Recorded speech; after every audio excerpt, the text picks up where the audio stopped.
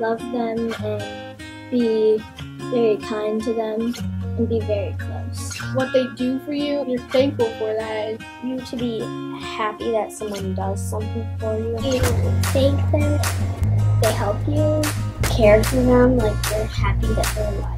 To be grateful that they're there. You have gratitude towards them, proud that you kind of have it.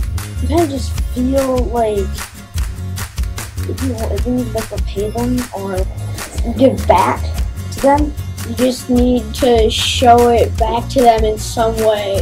If they do a really good job in sport game or something, you'd be thankful, like if they won it. If you lost a game, you would look up to them and cheer you up. Bella Preston. My brother. my best friend Dorian, My mom. my sister, my mom, My parents. My friend Bree. Avery, she's a girl in my class. She's always been my best friend. We've always just kind of had a very good relationship. He pushes me up to be a better person. I've known him since preschool, and he's just so fun. She gives me shelter. She always takes care of me. She helps me with my homework.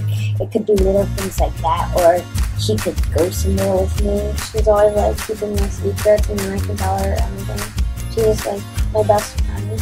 She kind of like created me.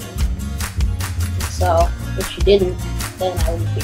Like literally done everything at home for the family.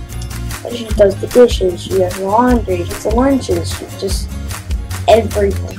They give me shelter, food, and water, and without those things, I really be alive.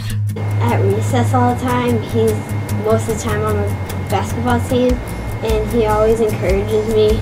If I'm sad about something, she'll talk about something else that cheers me up. Thank you. Thank you. Thank you. Thank you. Thank you. Thank you. Thank you. Thank you. Thank you. Thank you.